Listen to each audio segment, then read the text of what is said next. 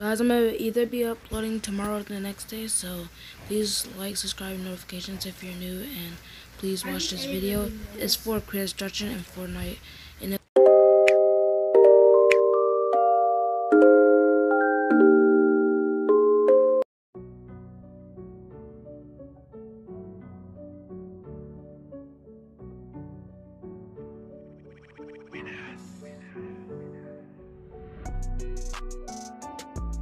You're here right now at this moment because tomorrow you want to be somebody greater than the person you are today.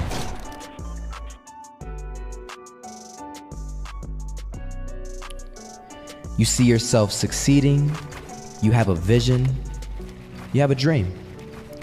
Congratulations. You're already 10 steps ahead of 95% of the world. Imagine if Michael Jordan was scared of missing. He would have never taken a shot. Imagine if Steve Jobs was afraid of people not liking his product. There would be no iPhone. So ask yourself this: do you want to be a person who fears failure?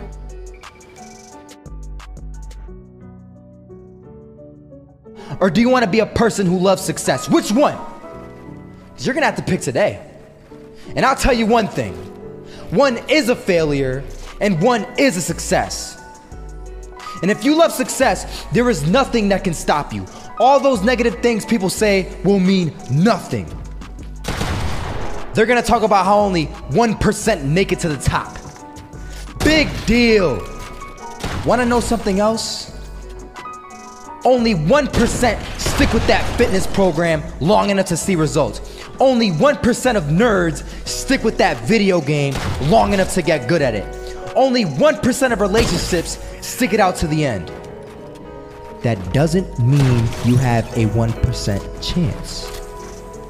It just means you can't behave like the 99%. You'll have to do something better than giving up a month from now.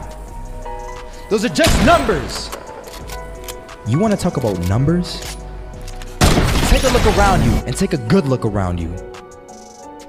Are you like 99% of the people around you? If you are, then you're in the wrong video, my friend. You have to love success just as much because that's what's gonna allow you to get up and go for it. Being scared to fail won't do anything.